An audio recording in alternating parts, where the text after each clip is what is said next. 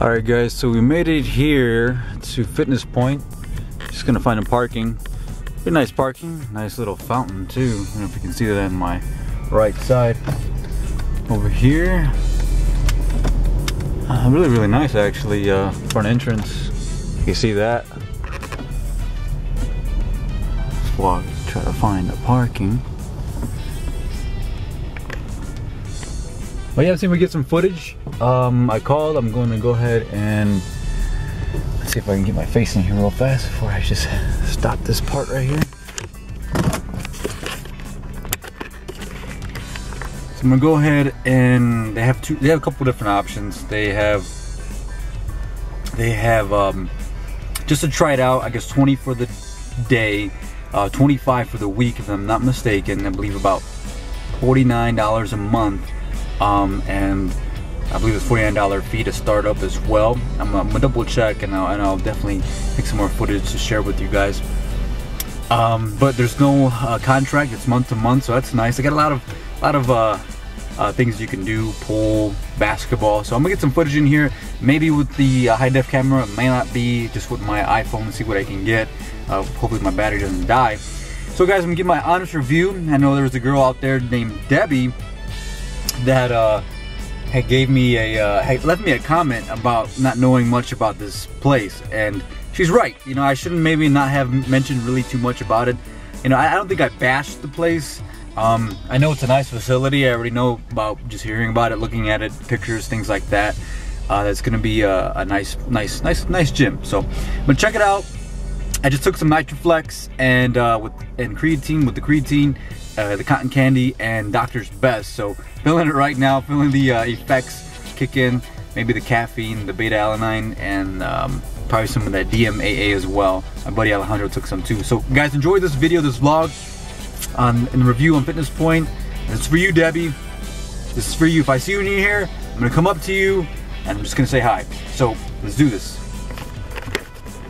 Okay guys, so just a heads up, it is, I guess, related to community hospital, and if I'm not mistaken, like my girlfriend just told me, because she works for a community hospital, she gets free membership, and it's, you see community hospital badging all over the place, so I had to fill out some forms and gonna pay the money, and it should be right, ready to go.